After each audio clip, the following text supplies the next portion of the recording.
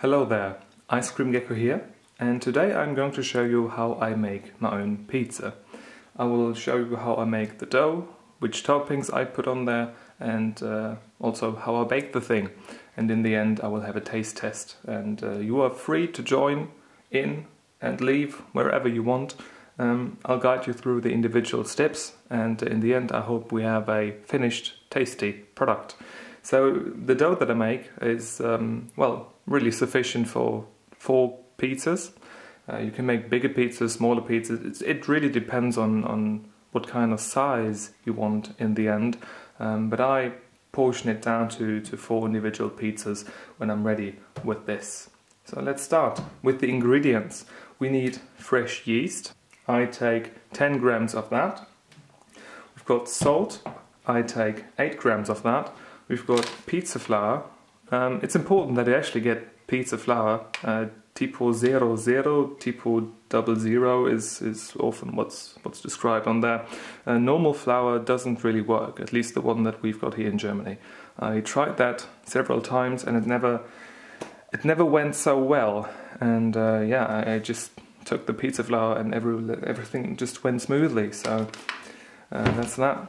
You need lukewarm water, 325 milliliters of that, and you need a tablespoon of olive oil.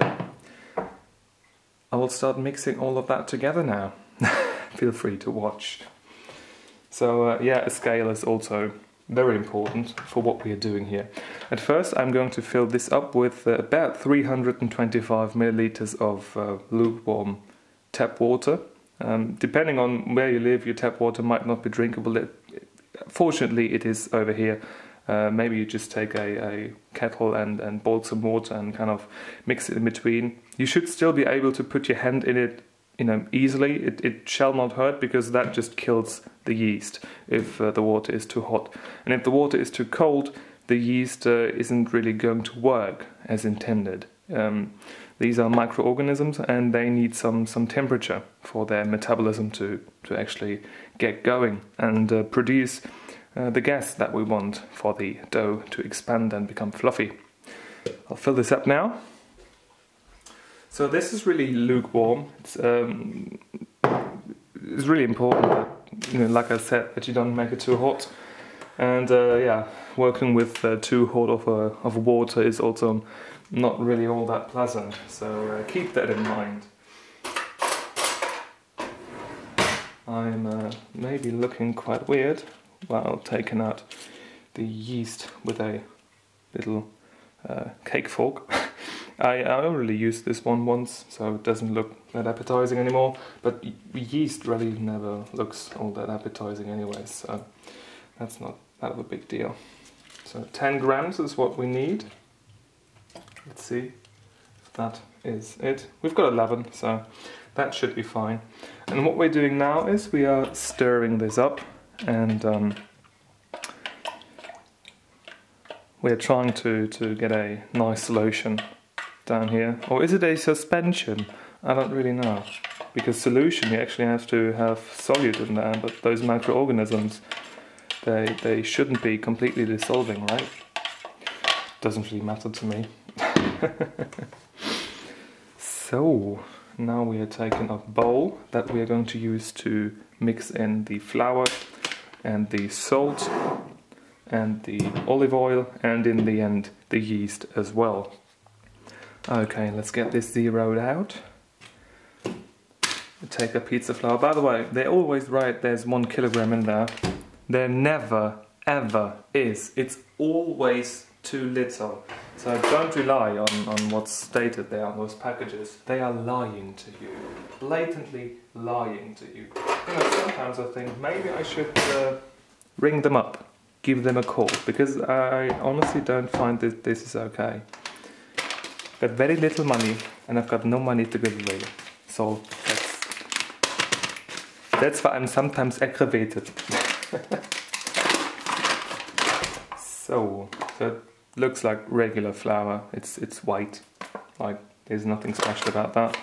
But there's more, I think there's more gluten and all kinds of proteins in it that make it stick a lot better. so that you can actually, you will feel that if you use regular flour and not this pizza flour, it's not going to be as elastic with the regular flour, and you want to have a kind of elastic dough to actually, you know, spread it out properly, because otherwise it just breaks. It's neither fun nor helpful. Wait, let's get this. Make this quicker. Huh? Oh. Sometimes I am a bit pedantic, so therefore I will actually remove the excess dough. Look at that. Okay, now we can put this away. I was going to say something. When we are rolling out the dough later, we don't need this pizza flour again. We can take regular one. It's just for the substance of the pizza dough. This is very important. So I zeroed that out again, and now we're adding the salt. 8 grams of salt is what we need. And usually people put like 5 grams in there, but I like my dough just a bit on the salty side. Somehow I enjoy that. Maybe you have got, I don't know, blood pressure issues or something, you know. It's just up to your own taste, how much you really want to have in there. And that should be fine. Is it? Kind of. Almost. Come on. Yeah, there we go. It is in. And technically we could add our little solution here with the yeast already, but I'm not going to do that. I will at first mix this right here up decently, so that we don't have to worry about some salt not being distributed evenly. That sometimes can be a bit annoying, you know, when you take a big bite out of the pizza and you get a big chunk of salt. That's not too nice, because with the yeast in there, it really is difficult to get everything mixed up properly and evenly.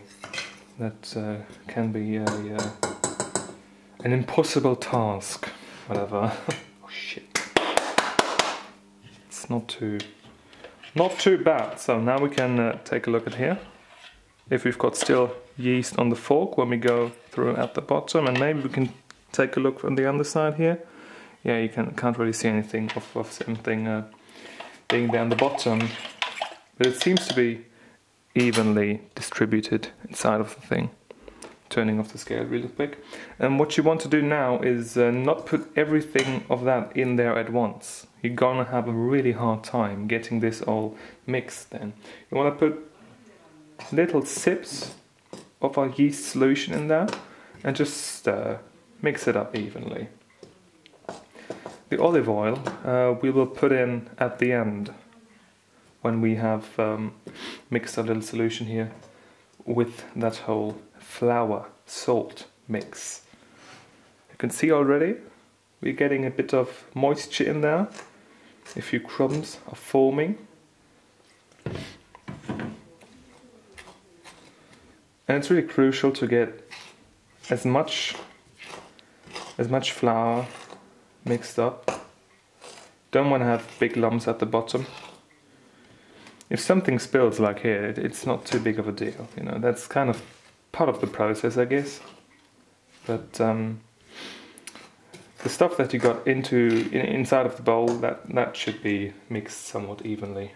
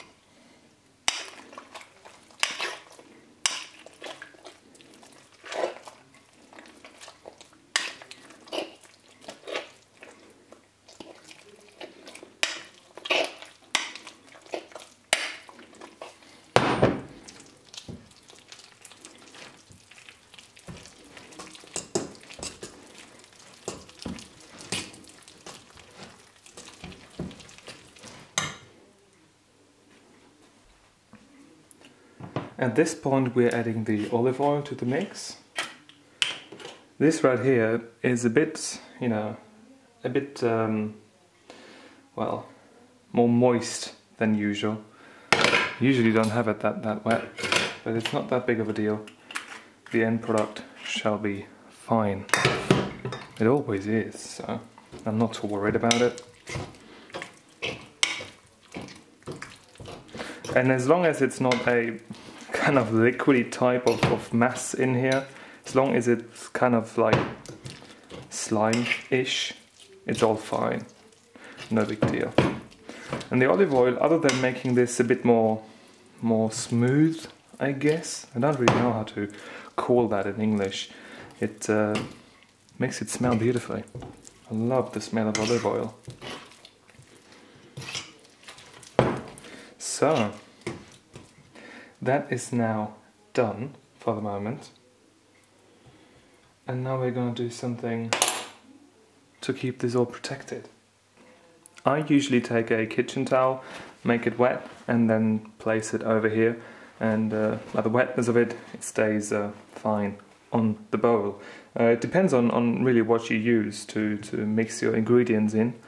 But right here, it's working perfectly.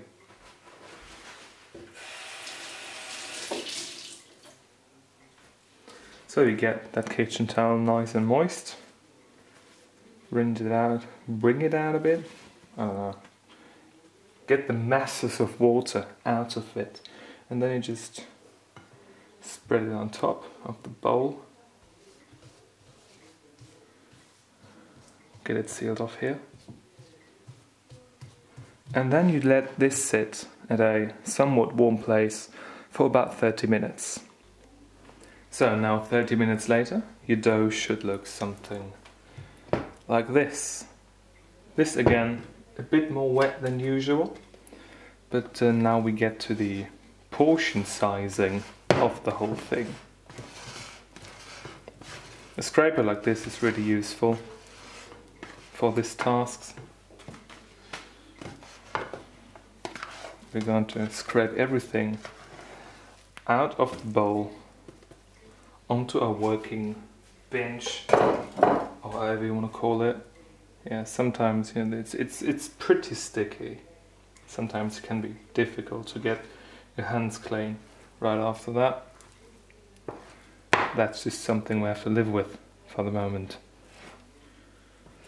I'm going to split the dough into 4 somewhat even pieces. Turn the scraper around, try to get everything seated in its own spot. There we go, somewhat. And now we can take our regular flour, put some on here, spread it out, and put some of our blobs in here, and we're now starting to roll them up to make them easier to handle, because really you will not get those sticky blobs out of the little Tupperware containers if you don't have them in a bit of flour. So take your hands at some point, because it's not that sticky then.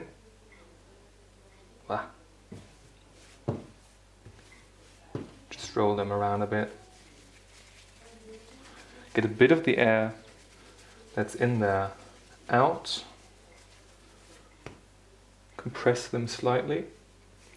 And then you can take one of your Tupperware boxes or whatever kind of container you're using, put just the blob in here, and yeah, let it wait for the further procession of our little adventure, a little culinary adventure.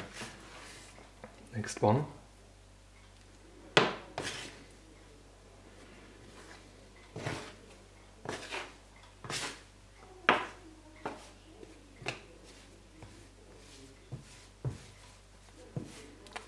It's always a bit of a mess when I'm doing this.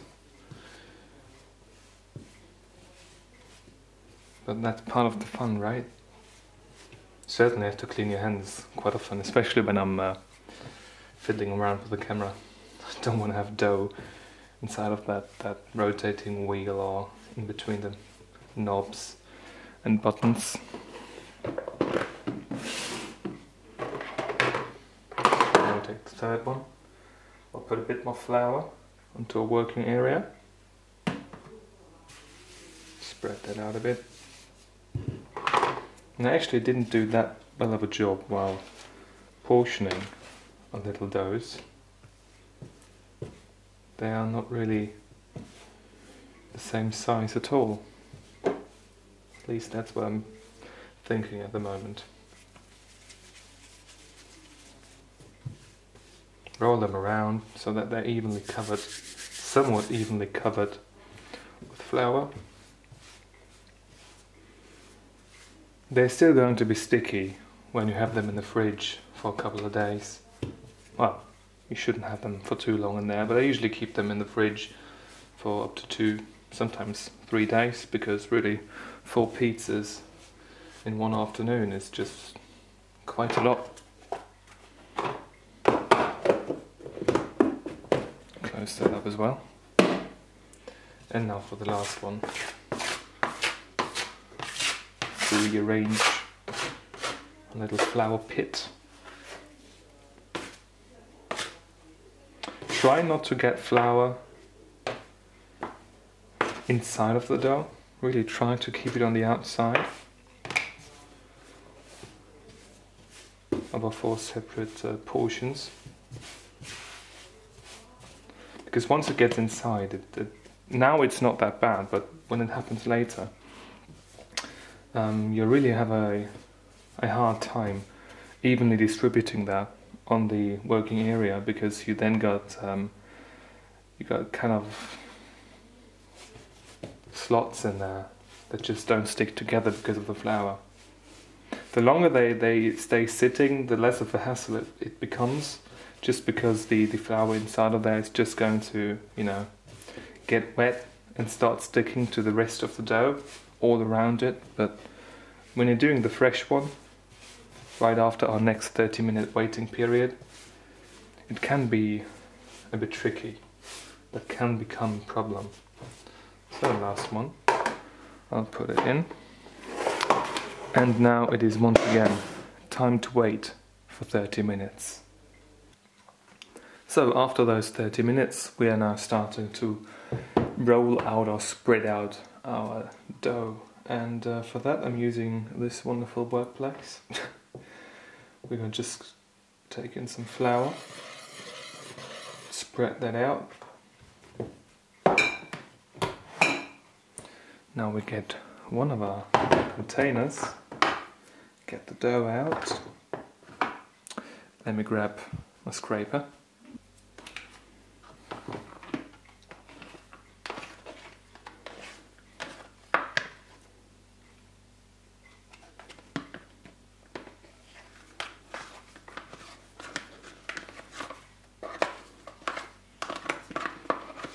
And it doesn't stick too bad. Yeah, it's fine. It is fine. So, I'm going to roll it in the hands, put it down here, roll that around. The flour that was on the outside of the dough is now pretty much soaked up by the thing. And now we're starting to spread that out. I'm not using one of those rolls, just doing this by hand. That way we've got full control over the stickiness of the dough itself.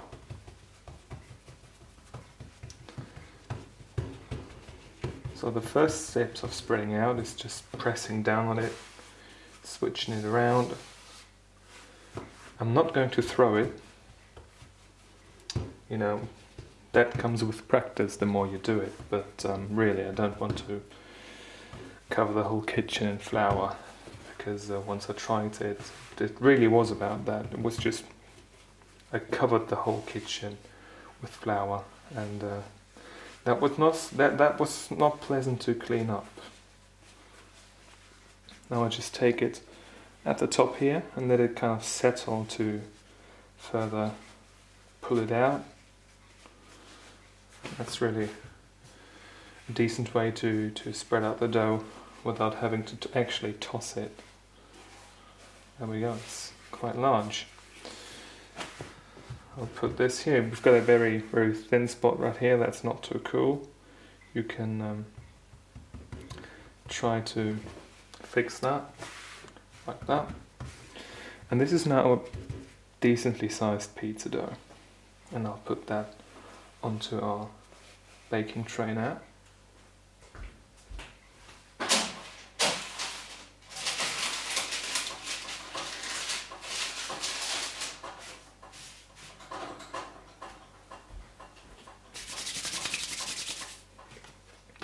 And scrape the excess flour to the side here.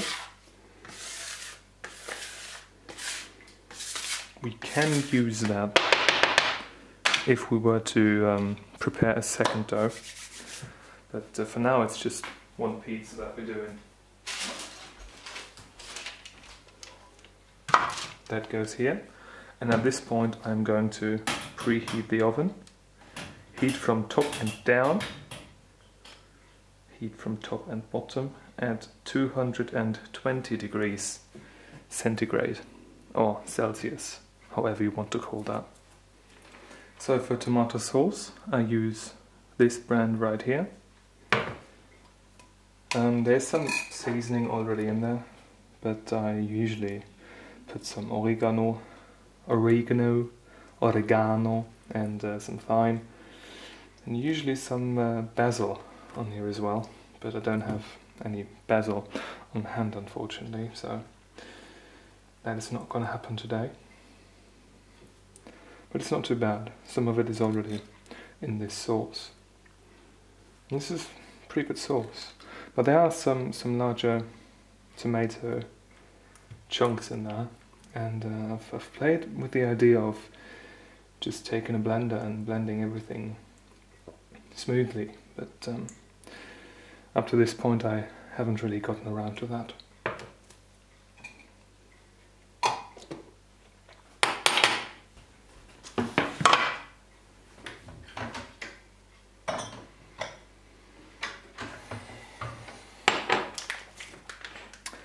For cheese we are using mozzarella. I'm usually using the cheap knockoff brands, well, not knockoff brands, but the brands from Aldi or Globus. This is actually brand mozzarella, and I just want to try out if it's actually better, if the price is justified, because in the past when I ever tried that it really wasn't. And the reason because I take all that juice out of there is because I use only half of a bowl of mozzarella for one pizza. Anything more than that is really just overkill, and the whole pizza just stays too wet. And this way, when you only take half of the mozzarella, you really don't have to worry about the other half drying out. You can leave this in the fridge overnight, and only this little part on the top here is going to dry out, and that's not too bad either, because all of the moisture around it is resaturating it, sort of. Now we're spreading the mozzarella onto the pizza. I usually eat half of this while putting this on, because I usually make pizza when I'm hungry, and I somehow don't have the discipline to contain myself, but for the sake of this video I'm going to refrain from doing that, just for you, just today, just to be a bit more polite every once in a while.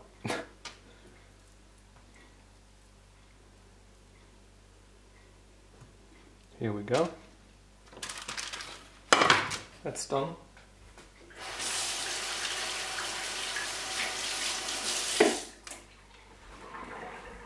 Today's pizza is going to be vegetarian, so we are not putting any pepperoni, salami, ham or anything on there. No, that's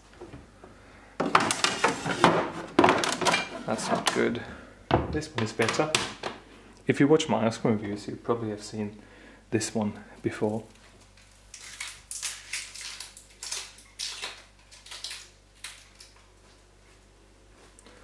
I'm using red onions to put on the pizza. There isn't really that much of a difference in taste, but more of a difference in color. And red onions look so much better on pizza than regular white onions do. That's the reason why I use red onions. And I cut rings out of them because it just looks pretty.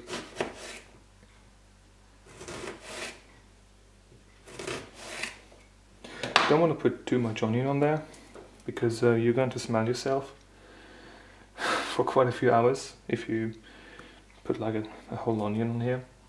It looks good, but it really is a bit much, to be honest. But this is a small one, so maybe I'll get away with it. Let's see how it goes. Let's see how it goes. And with these ones, I don't really have problems with my eyes getting runny. It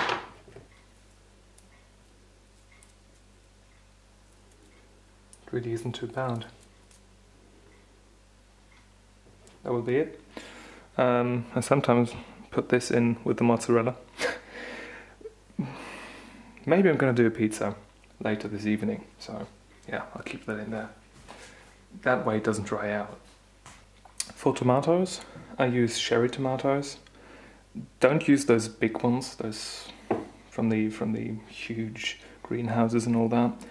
They don't taste of anything really. And when you get bad ones, they sometimes have got a really weird texture to them. It's not really pleasant in your mouth, and when they're on the pizza, you're not going to taste anything of them.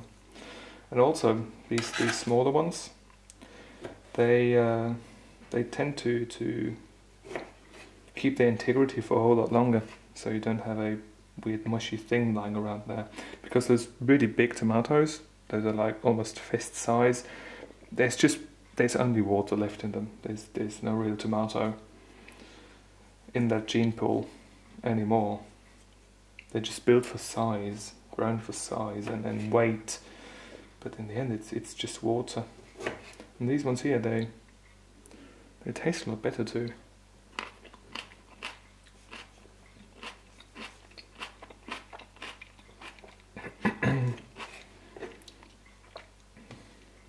Sometimes really sweet tomatoes, they're like even more special ones than those, like sweet cherry tomatoes. These ones here are a bit sweet, but not too bad. They've got a nice acidity to them. Really, overall, well balanced vegetable there.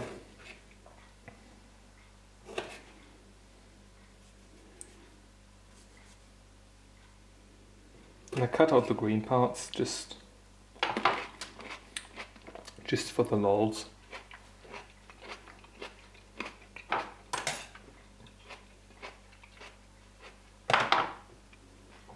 Let's place them on here somewhat evenly.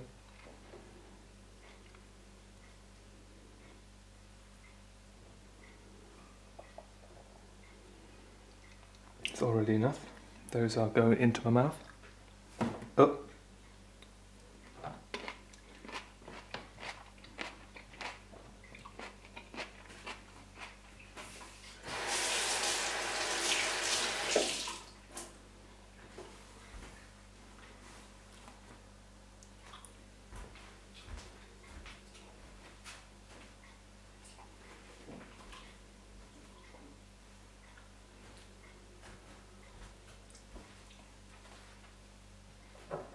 And all we have left to do now is put some seasoning on there. Like this is oregano. There we go. The cheap little stuff. It's sufficient though. Don't need to spend a whole lot of money on simple spices. There really isn't that much of a difference in taste after all. Some thyme. And like I said, I don't have basil on hand. That's why I don't put basil on here. Usually I put basil on here. I really enjoy basil on decent basil smell and taste on pizza. It's great. And somehow I always put too much thyme on the pizzas. It's not too bad though. Tastes good. So now I'll put this into the oven for 18 minutes at 220 degrees centigrade. And when this is finished, I will see you again. And here we are. This is the finished product. I just pulled it out of the oven exactly after 18 minutes of baking time. And this is it. And I have to say, it is just beautiful. The little pizza is absolutely gorgeous.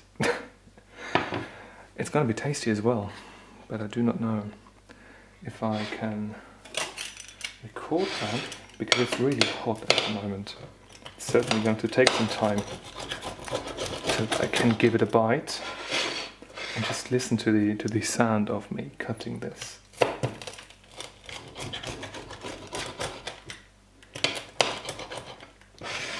This is delicious.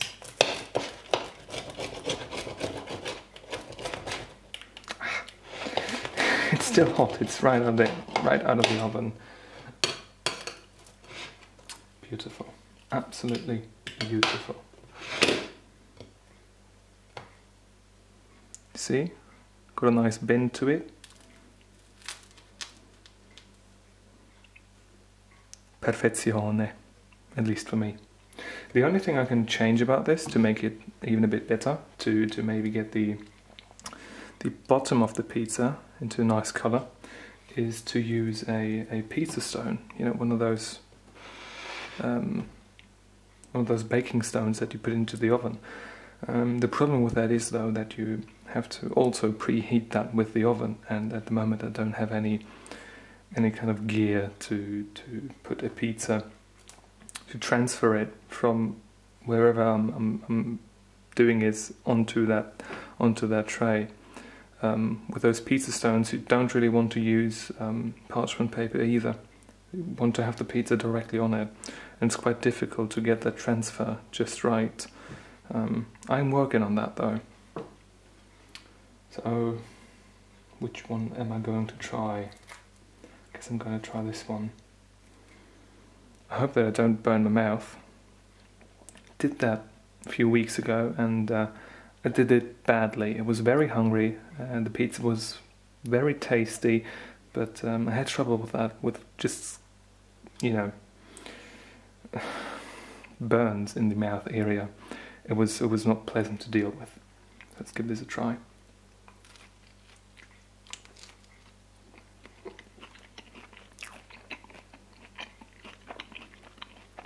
Really good. Yeah, definitely.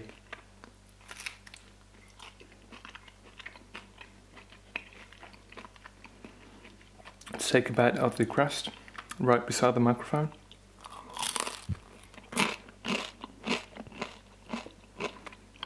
Nice crust. You don't get that from a takeaway pizza. And that way, when you're arriving at home, it's nothing better than actually fresh made pizza straight out of the oven. Delivery pizza just can't reach this. Very nice.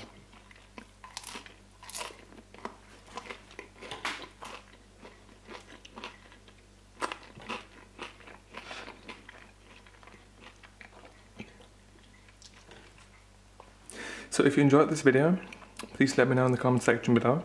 If you've got questions, also feel free to ask. I'm happy to respond to you. And if you tried that yourself, this recipe, then let me know how it went. I would love to hear from your own successes. Thank you very much. I hope I'm going to see you soon. Until then, bye.